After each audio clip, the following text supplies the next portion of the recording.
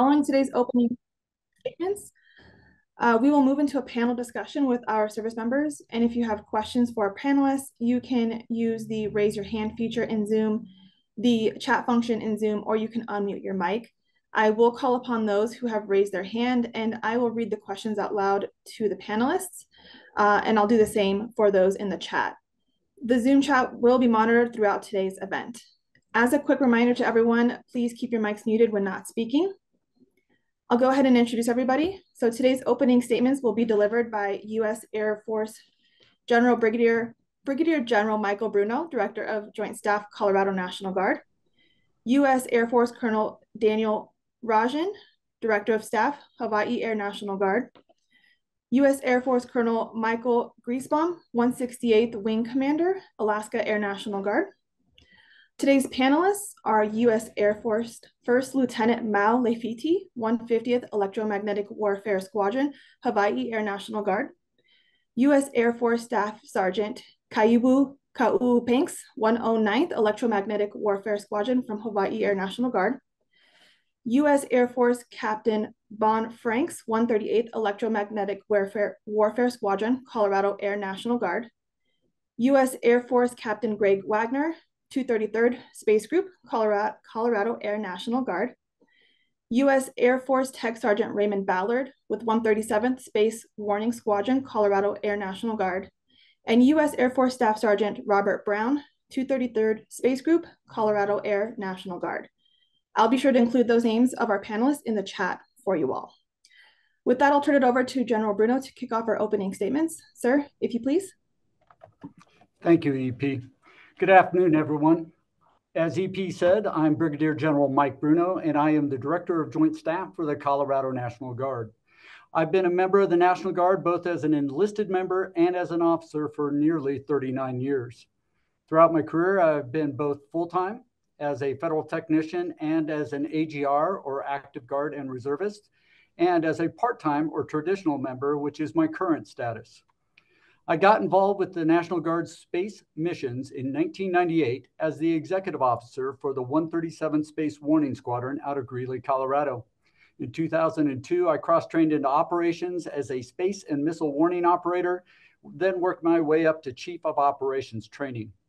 From 2017 to 2020, I had the honor of commanding the service members of the 233rd Space Group, which includes the 137th Space Warning Squadron and the 138th Electromagnetic Warfare Squadron here in Colorado. As nearly all of our governors stated earlier this week in a letter to the Secretary of Defense, the Air Force's Legislative Proposal 480 would set a dangerous precedent and jeopardize our national security and military readiness by undermining the authority of the governors over the National Guard units in their states. When not activated, National Guard capabilities are under the control of the governors in accordance with U.S. law that is more than a century old. Overriding Title 32, Section 104, and Title 10, Section 18238 of the United States Code to allow Air National Guard space units to be pulled from a state's National Guard without governor approval sets a precedence that would then allow for any mission from either the Army or Air National Guard to be removed at any time without governor approval. The immediate transfer of Air National Guard space units to Space Force under LP 480 will also create a capability gap because a majority of Air National Guard space operators do not wish to transfer to the Space Force. Currently, the Air National Guard provides 60% of the Space Force's electromagnetic warfare capability and 33% of U.S. space capabilities, and has been performing space missions for nearly 30 years. Today, you will be hearing from service members in the Colorado, Hawaii, and Alaska National Guard about their reasons for not wanting to transfer to Space Force's new service without component construct. Without these transfers, the Space Force will have a capability and readiness gap that will take 7 to 10 years and cost taxpayers approximately $1 billion to fix.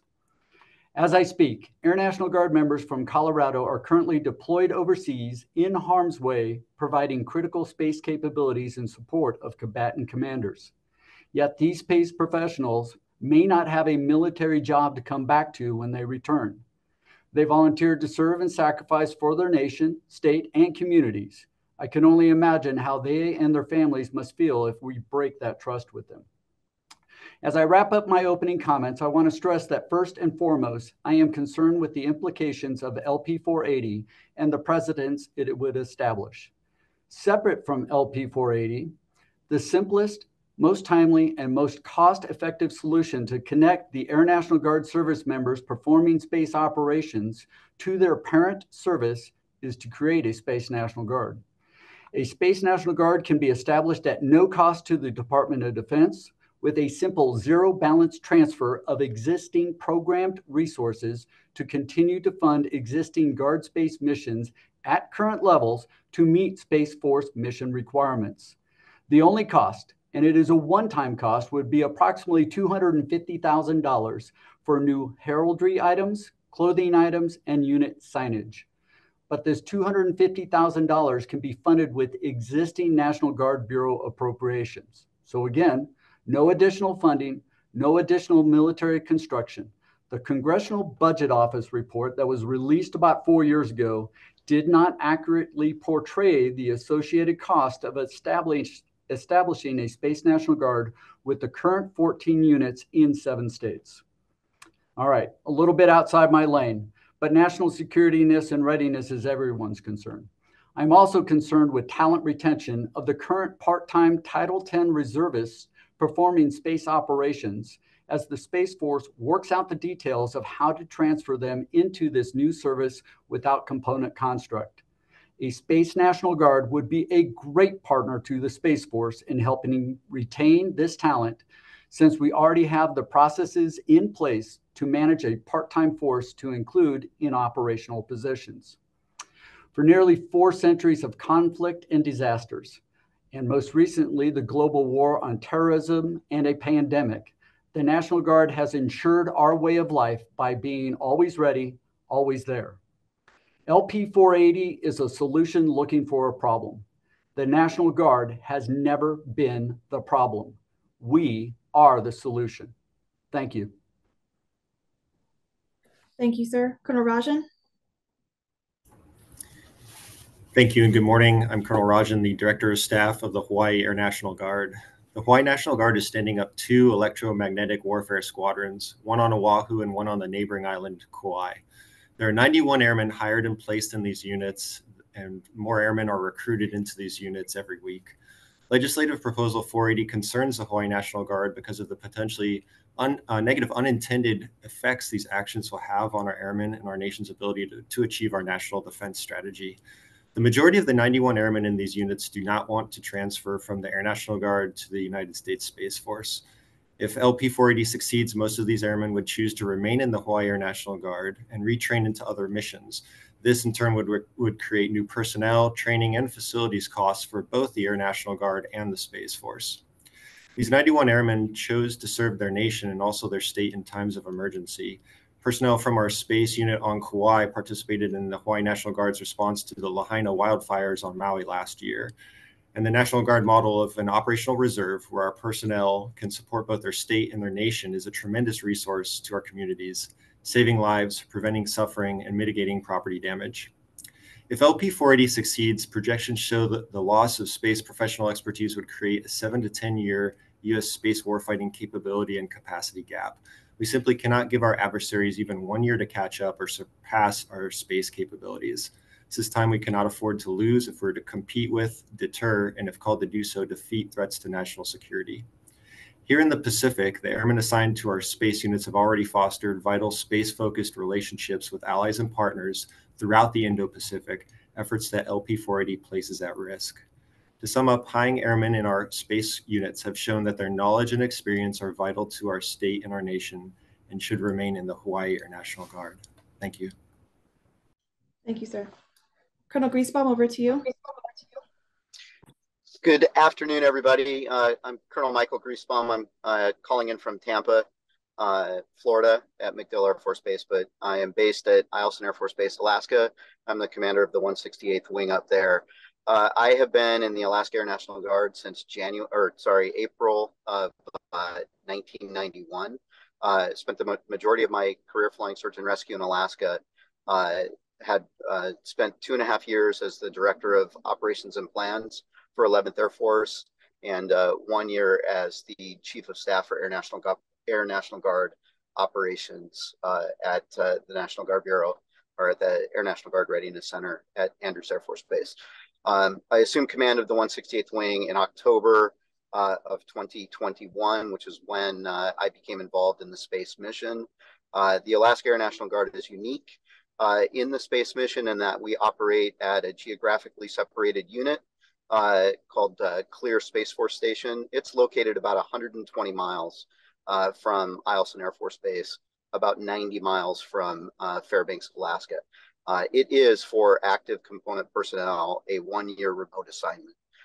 For my people who work out there, it is their job, and they live and thrive and raise their families in Alaska.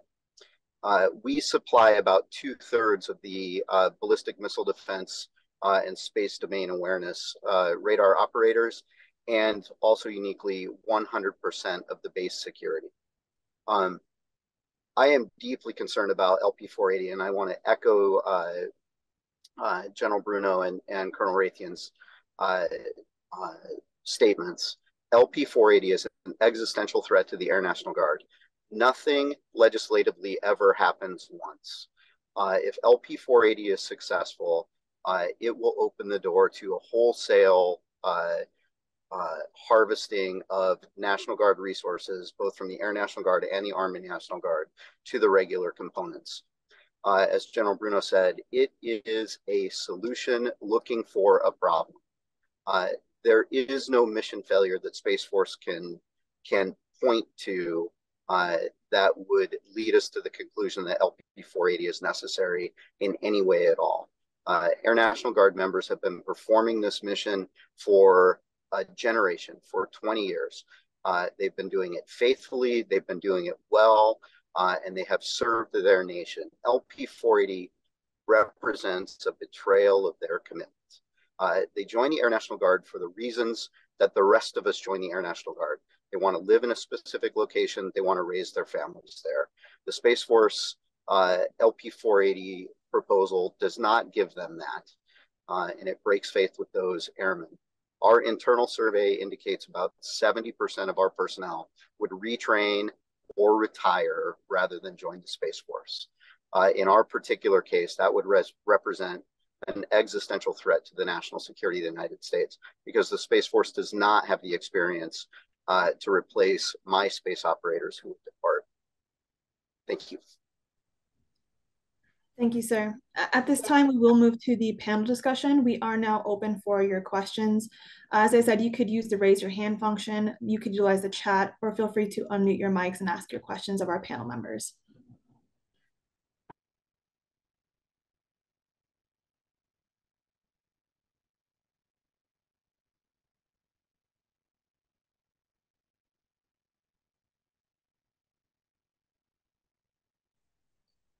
Yes, Mr. Perez, please go ahead with your question.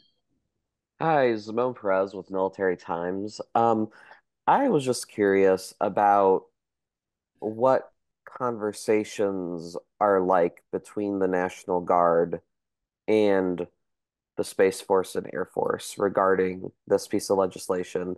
Like, how much communication is there? It hasn't been, excuse me, has it been, you guys just fall on two different sides of the fence and, a decision will be made, or is there still conversations and discourse to try and, come to a comparable solution for everyone with what they think is needed? General Bruno, do you want to go ahead and answer that question for us, sir? Absolutely. Thank you. And thank you for the question.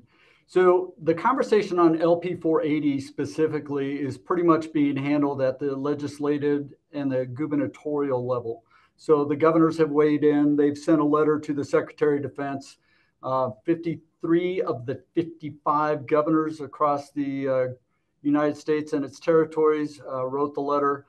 So we're letting that all happen at the legislative level. As for taking care of our service members and how do we move forward and how do we continue to do missions, we continually work with U.S. Space Force Like I said, we currently have a unit from Colorado that is deployed. Back when Ukraine was invaded, our folks up in Greeley at the 137th were activated in place to do their space and missile warning missions. So we still are working side by side to make sure that we don't drop the ball on readiness and we don't drop the ball on mission success. But LP 480, again, is an existential threat, and we're letting the politicians handle that one. Does that answer your question? Yes, thank you. Thank you. Anastasia, please feel free to unmute and ask your question, ma'am. Thank you so much for doing this. A couple of weeks ago, Secretary Kendall said that there is no intention to move anyone, and that the concerns are kind of overblown. Just wanted to get your reaction to that.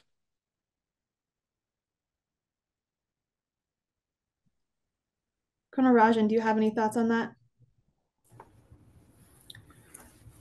I do. I appreciate the question.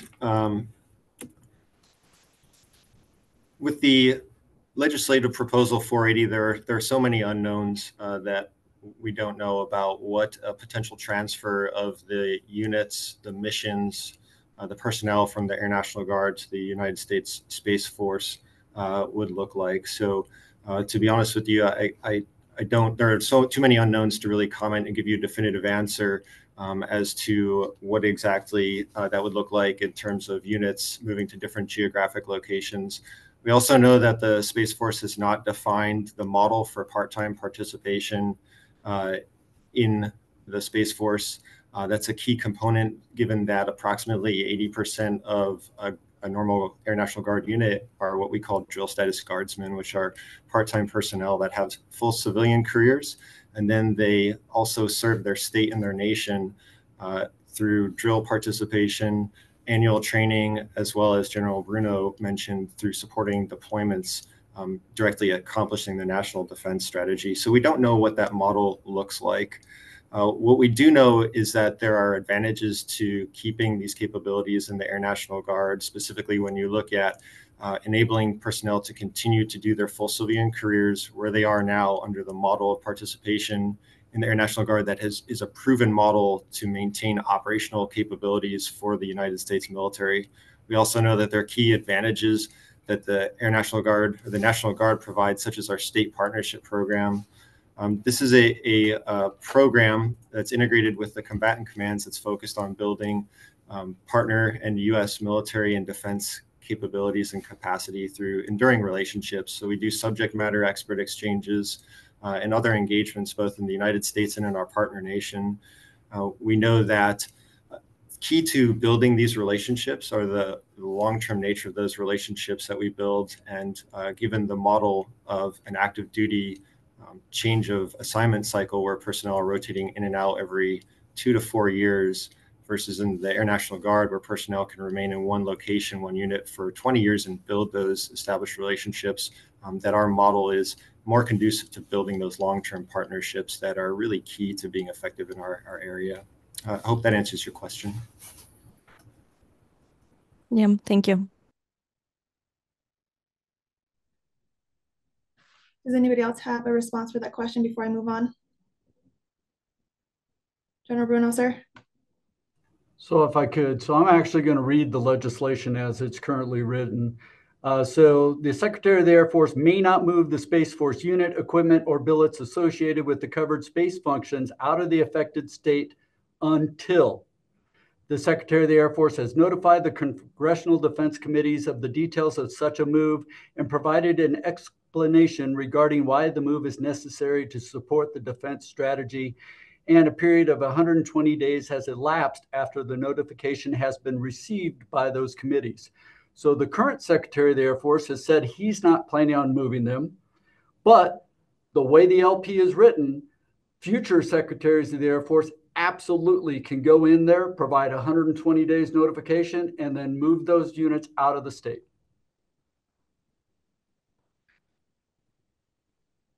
Thank you. Thank you.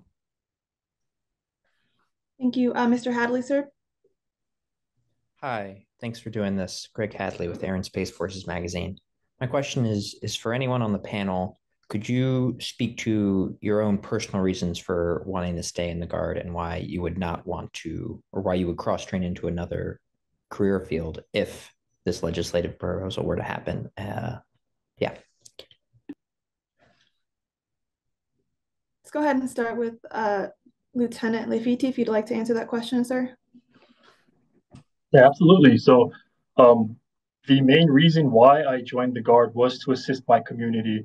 Prior to joining to the Guard, I was in the educational sector working with a lot of the community school groups.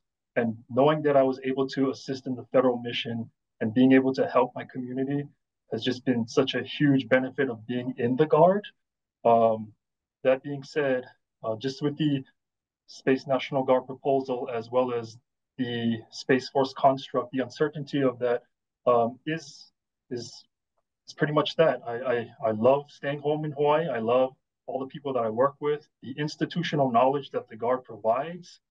That's just such a wealth and huge amounts of information and knowledge that gets passed on. So I love being here. I don't want to leave, and just the uncertainty and the ability to possibly be switched because we are an operational squadron. I'm kind of in a tactical role, and the uncertainty of being maybe moved into who knows what they may be is cause for concern.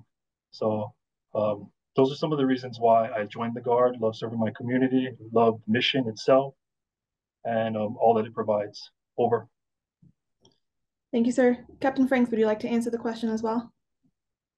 Yeah, I can add a little bit on there. And I think that, I mean, really some of the major concerns that stand out, right, are the lack of a path for folks like me that have a regular civilian job that we attend.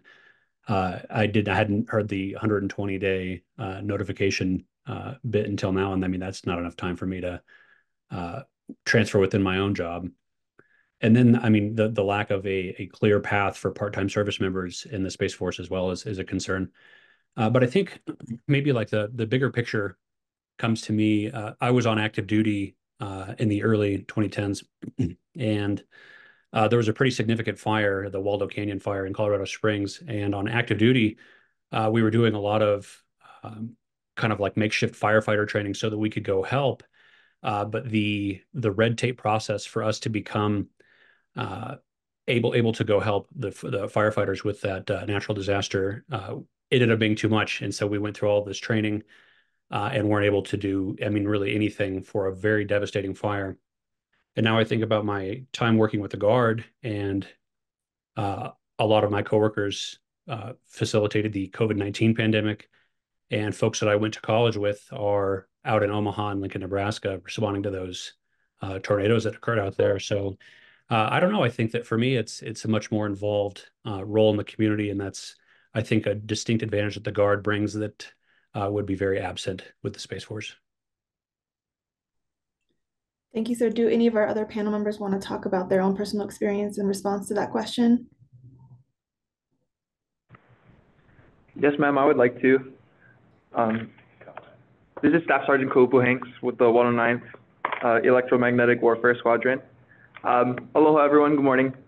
So I've been in the Hawaii Air National Guard for about 6 years now. I joined for the reasons of, finding a means to have my school paid for.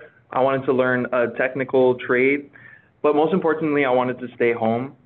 The Guard provided me, more specifically, the Hawaii Air National Guard provided me the opportunity to not only support federal missions, but also state missions. I feel that the model of being able to protect not only my country, but my state, my home, my family, aligned with what I wanted in life, hence why I joined the Hawaii Air National Guard. So going back to the question, I wouldn't cross-train into the Space Force active duty, not only for those reasons, but also, as everyone before me had mentioned, there's no clear route towards, how do I say it? My career progression, at least for me personally. Within the Hawaii Air National Guard, I have a clear career progression towards, getting a chance at possibly obtaining the command chief of the Hawaii Air National Guard. Switching over to the space active duty, I'm uncertain of that, as well as, how promotions would work and even how like order systems would work.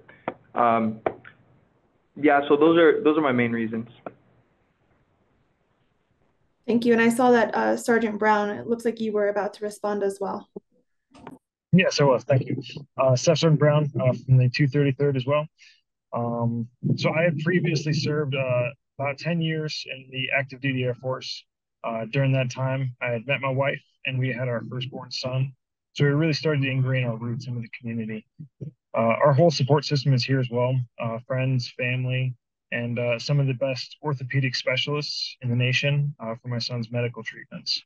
Unfortunately, being active duty kept me away from my family a little too often, and it didn't suit the goals I had for supporting my wife and son. But because I love this nation and I love this state, I wanted to continue my service through the Air National Guard, and I didn't run the risk of getting stationed anywhere far from home. Currently, my wife and I are expecting a daughter in just about a month, so that really enforces our need to stay. Thank you. Great, thank you much. Thank you so much. I'm going to go ahead and move on to the next question. Ms. Shelley, if you'd like to respond.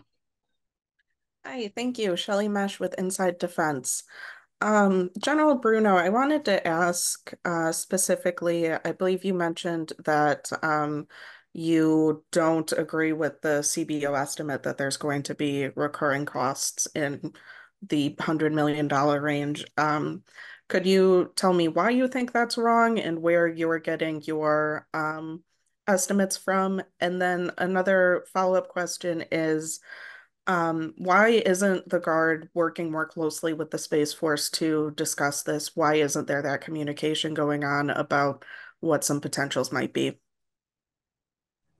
So first of all, Shelley, thank you very much. So there are going to be the ongoing costs, and those ongoing costs are already in the National Guard's budget. The CBO report from June of 2020 pretty much said it was going to cost between $400 and $900 million to establish a Space National Guard. And what their concerns or their comments was that all 54 states and territories would get their own Space National Guard. That's not the way the process works. Secretary of the Air Force, COCOMs first have a demand signal on what requirements they have, and then the Department of Defense makes a determination on who's best suited to meet that requirement. So let's say it's more electromagnetic warfare, so obviously it's going to be Space Force. And then the Secretary of the Air Force decides where that's going to go. Is it going to go active duty? Now there's no active duty on the Space Force side of the house. So will it go to Space Force? Will it go to the National Guard? So the states can't just set up their own Space National Guard. So that's the part I'm talking about, that the report got it wrong, that it's not going to cost $400 to $800 million to establish the Space National Guard. It's about $250,000. Individuals go in on a Saturday morning of drill wearing the Spice Brown of Air Force. They walk through the gate, they go through their building to go to their equipment, do their job. Sunday, if there's a Space National Guard, they swap out their name tapes for the blue of U.S. Space Force. Somebody has spray painted space over air on the sign out front the gate, and they go through the same gate, they go through the same building, they do the same job. That's where that $250,000 comes from. Now, when you talk about working with Space Force at the national level, so National Guard Bureau and U.S. Space Force are working closely together to get through this. LP 480 is kind of a one-off. So we've been working with them, trying to figure out what the best solutions are, and then LP 480 dropped. And as was said earlier, I think Dan out of Hawaii said it, Colonel Razian said it, it's an existential threat to the National Guard. They've talked about, it's a federal mission. Well, all of our missions are federal missions because we're organized, trained, and equipped to be the operational combat reserve to the Army and the Air Force right now. Our job is to fight our nation's wars. But it's because of this training and the equipment that we're able to support our communities and our state. So does that answer your question, or did I not get to the root of it? I believe you answered it. Thank you. Absolutely. Thank you. We'll move on to Mr. Cameron. I'm sorry, Cass Cameron, could you please respond? So I'm with KKTV 11 News out of Colorado Springs. My question is a little multifaceted. Just a few days ago, actually, it was May 1st, SPOC here implemented the Spoffergen model. And so right now, they're kind of restructuring pretty much everything going on here at Space Base Delta One, and everything going on with their warfighters, even the fifth, everything there. As that's happening, there's a lot of moving parts. Is this just the wrong time? Is this the wrong time to be making these moves? Is it too much at once?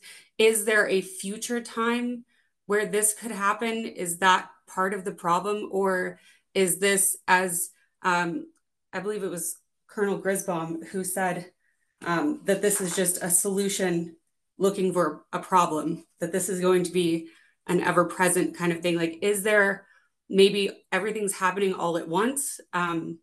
Or is this just an absolute no from all of you?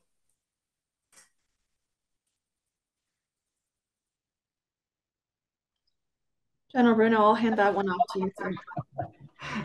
So Space Force Gen. So just so you know, the way that right now, because we're still aligned under the Air Force, we are doing AFOR Gen still. So that's the way we're mobilized, trained, everything along those lines. So that is part of the disconnect as we get further and further away from our parent service for the people performing space operations. That's just another disconnect, that it becomes harder and harder for us to do these missions.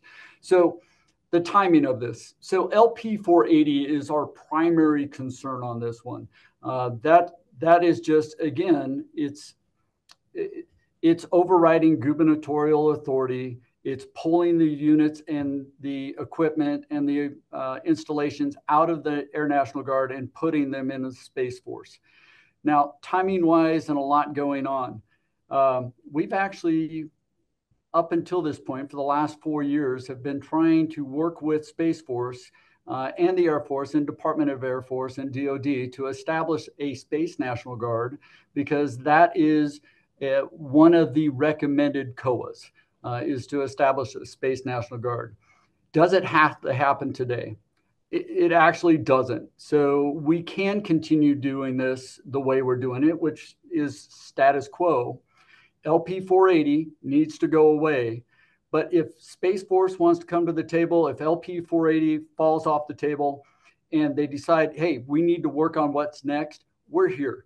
The Air National Guard, every single person on this screen that's in uniform or serves in the National Guard is concerned with national security, operational readiness, when we're in great power competition with our adversaries. So we all want the right thing, and we're ready to sit down and do that. But LP 480 is truly an existential threat to the National Guard as a whole. So there is still time to do the other parts. Colonel Rajan, Colonel Griesbaum, would you guys like to add to? Yes, I would. So the issue with the timing of LP 480 and the question of whether or not there's ever a good time, the way LP 480 is formulated, the answer is no, there is never a good time, because it strikes at the very heart of the existence of the National Guard and of the authority of the governors, and our role as the primary combat reserve for the active forces. The other issue with this, though, is, as I said and as other folks have said, it is a solution in search of a problem. But people are acting based off of what LP 480 proposes. So we will begin to see the loss of experienced space operators long before the Space Force will ever be able to make up the loss of that experience and proficiency. So we will see a significant hit to the national security of the United States, because people will act in their own interest and retrain or retire rather than join the Space Force. and the Space Force does not have the capacity to make up for that loss. So there's not a good time for LP 480. And I would argue, as General Bruno just said, we have been doing this mission effectively for a long time, and we can continue to do it effectively as great partners to the U.S. Space Force.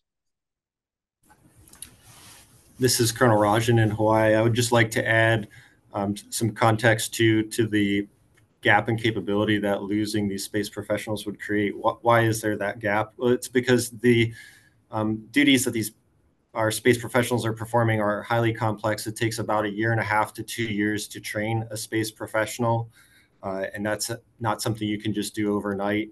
In addition, the career fields have very stringent requirements, both in terms of science and mathematics backgrounds for our personnel that we recruit in. Those demographics can be challenging to recruit into at times. So again, it's just not something that you build overnight. Thank you. So there is a follow-up question from Cass Cameron. Do you think that puts more pressure on the U.S. Space Force active duty members that are already a very small force with a large tasking, taking away their space operator support if they do choose to leave?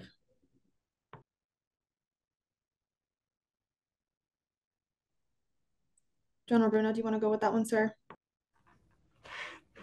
Let me understand the question. So they're saying the question is, and Cass, if I get it wrong, please speak up. So if LP 480 comes to fruition and they being U.S. Space Force, Department of Air Force, takes the billets, the equipment, and the resources out of the Guard, and up to 86% of our members do not transfer to the Space Force, does that put added pressure on the current people in U.S. Space Force doing those operations? Is that the question? Yes. Would you think that does actually put more pressure on the current Space Force members? Unfortunately, it would, because there's still a demand signal from the COCOMs to provide electromagnetic warfare capabilities and things along those lines. And currently, the National Guard performs 60% of those operations. So between California, Colorado, and Florida, and soon to be Hawaii, we've been on constant rotation, 18-month rotations between the 3 states, so 6 months at a time, providing those capabilities to the warfighters. So absolutely, it provides a lot of pressure on those current folks doing that mission. So that's why we don't want 480 to come to fruition. It is, as Colonel Razian said, it's 110 months to get somebody to a 7 level. So 7 to 10 years, that's 9 years, 110 months. To get somebody proficient at the 7 level to be able to do this mission. We're not even talking about all the leadership and professional development that goes into creating our space professionals. That's just the ability to do their mission. So it creates that capability gap, and it does place extra pressure on the individuals currently doing the mission.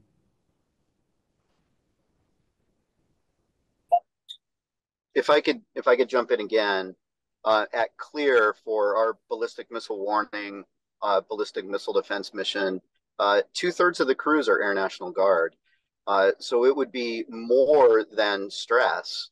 It's a gap that Space Force cannot fill. Experience is also important. So one of my members just retired after a long and successful career.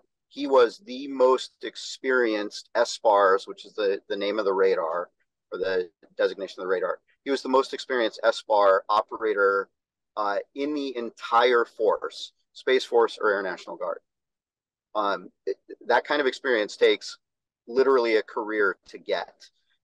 At CLEAR, my 213th Space Warning Squadron folks perform the majority of the training for the active component, the majority of standardization and evaluation, the majority of tactics.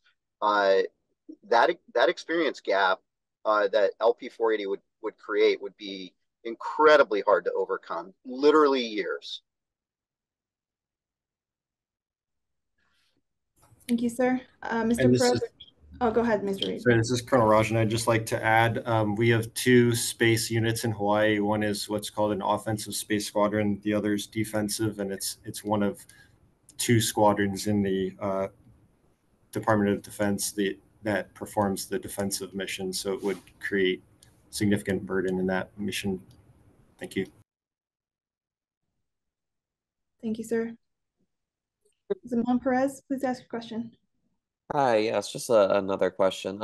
In terms of this internal survey that went out among the Air National Guardsmen, I was just curious what the parameters were. How wide-ranging was that? Was that just at one particular base? Was that, just from, an internal like unit survey, or was this a pretty far-ranging? Because I think, a, a headline, frankly, there is, 70% of people aren't gonna transfer over to Space Force, causing a even greater strain on the service. So I just wanted to know where that 70 number was coming from. If it's 10 people, that's different than 1,000,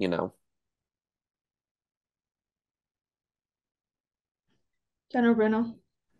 I'm getting a lot of these questions. So, hey, great question. Thank you very much for asking it. So the Assistant Adjutant General for the Colorado Air National Guard actually, there was two surveys. One was internal to Colorado, and then one went out to all of the 7 states that are currently doing space missions. And that's the one that we're referencing the most often, is that 70% up to 86%.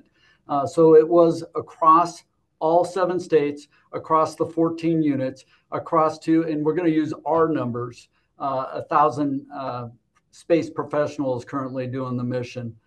So that it was across the board survey. Thank you. Before we move to our next question, we do have Captain Ian Matson from the 213th Space Warning Squadron from Alaska Air National Guard. Sir, would you like to speak? Yes, this is Captain Matson. Oh, can you guys hear me? Yes, sir. Okay. Yeah, I was just, I wanted to talk more about why I chose Alaska. So I had spent 9.5 years active duty. I got my commission on active duty Air Force, and then I transitioned to the space career field.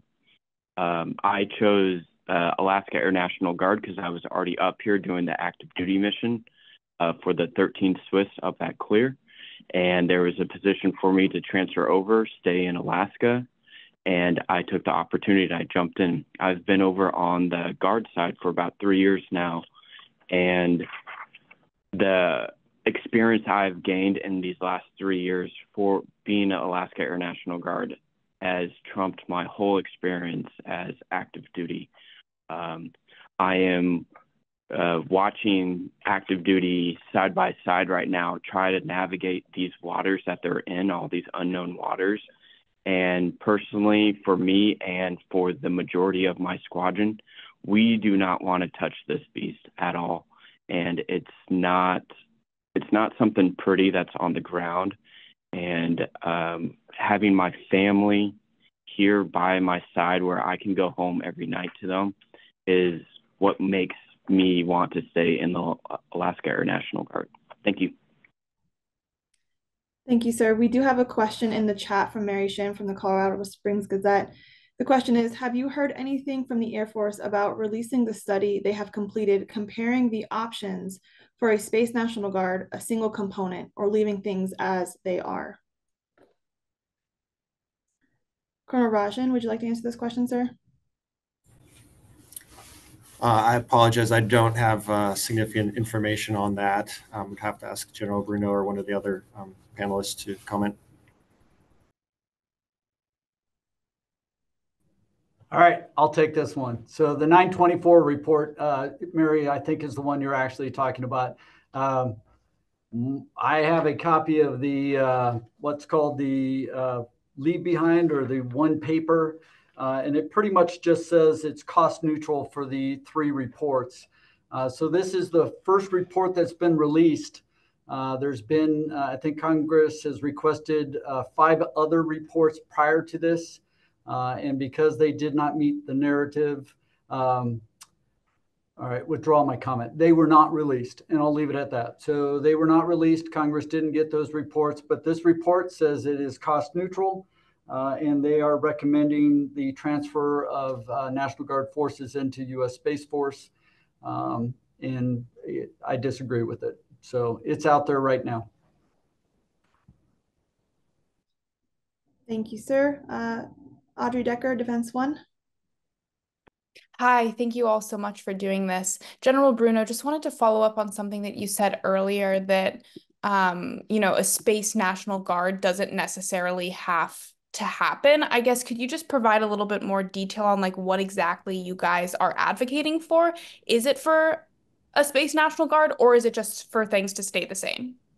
So I want to be very careful how I used my words there. So it doesn't have to happen today. I still think Space National Guard is the right answer. But the fight today, and that's probably not the right term, but my concern today is LP 480, because existentially it's across the entire National Guard, both Air and Army, that they can then come in and take these units out of the National Guard, out from under gubernatorial authority. Space National Guard is still the right answer. So, and the great thing with the new Space Force Personnel Management Act, or a service without a component, which is law, it was in last year's NDAA. So with all the transition that's going on, and General Saltzman has even said in a letter to the Guardians that there's still a lot to be figured out as they try to do the transition, specifically with the part-time force. With all that tumult and everything going on right now as they try to stand up this service without a component, a Space National Guard is a perfect backstop for the force as people are trying to figure out transition and things along those lines, so we don't lose the talent that we currently have out there. That wants to remain, in their communities and things along those lines, and don't want to worry about potentially still being PCS'd. So establishing a Space National Guard is important, but getting past LP 480 today is our most important thing. We will continue doing the mission. We'll work together with Space Force to figure this out, but a Space National Guard is the right answer after LP 480 is knocked down. Does that answer your question, Audrey?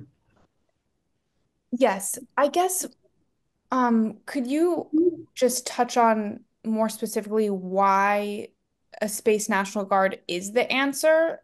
Like why do states need a Space Force militia? So it's not about needing a Space Force militia. It's about needing that operational combat reserve that can be fleeted up and actually go fight our nation's wars while having the training and everything else required to support our state and our local communities. So it's not about the space missions. It's about the National Guard construct since 1903 under the Militia Act being the operational combat reserve to the Army and the Air Force and potentially Space Force. Okay, thanks. Absolutely. Do we have any additional questions from the media on the line? Please feel free to unmute if you cannot use the chat or the raise your hand function. If you did dial in, you're more than welcome to unmute. This is Thomas Develli with military.com. I got a question. Go ahead, sir. Okay, great. So I want to get at this discrepancy over the numbers. So I know y'all are sticking with the 1,000 number of space operators that would be affected by this. The Air Force Secretary has, as well as members of Congress, have pointed that number closer to 600. Can you explain that discrepancy at all, either how they're getting that number or you're getting your number?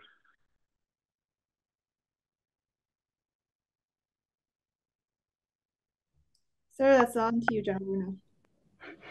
So I hate to be the only one. This is Colonel Griesbaum. Perfect.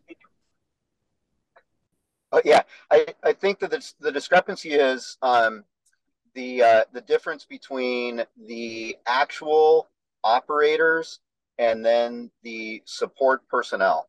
So within the 213th Space Warning Squadron that I own, we have officer and enlisted personnel who actually operate the radar, and then we have additional personnel who do other things, support functions, things like that, within administrative functions, things like that. In my case, I also have a security forces squadron that is completely dedicated to this mission. That would be included in the 1,000, but would not be included in the 600. And I think that is the distinction that the secretary is drawing.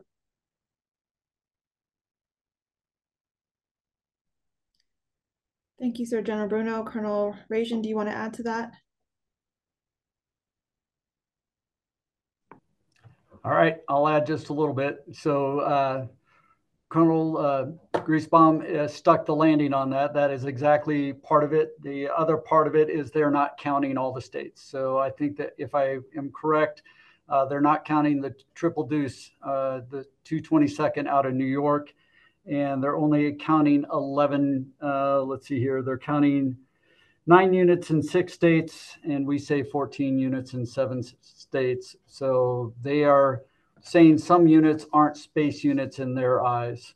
But what Colonel Griesbaum said earlier is spot on. So putting it in Air Force terms, it would be like, hey, we only need your pilots and your aircraft, but we don't need the maintainers, the armors, the refuelers to do any of that. We just want the equipment and the operators.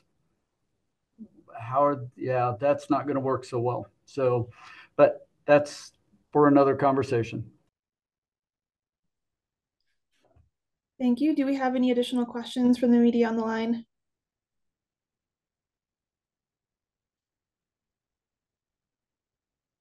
Okay. Before we close out, do any of our panel members have anything that they would like to add? Colonel Griesbaum, go ahead, sir. I do. It should be telling that with LP 480, there are 7 states that have space missions and 53 governors who are opposed to the proposal. That should tell you everything about how dangerous, how much of an existential threat this proposal is to the authority of the governors and to the Air National Guard. That's all. Thank you, sir. Any additional panel members have anything that they would like to add? Okay, thank you, everyone. That's all the time that we do have for today. Thank you to all of our speakers and panel members for your time, expertise, and your perspectives, and to the reporters for taking the time out of your day to be here. If you have additional questions that were not addressed today, please do reach out to the Colorado National Guard Public Affairs team, and we will run down answers for you. Our information will be in the chat shortly. Please have a great rest of your day.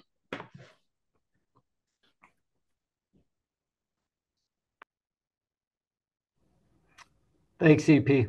Thanks, everybody that joined. Thanks, sir, and thanks, EP.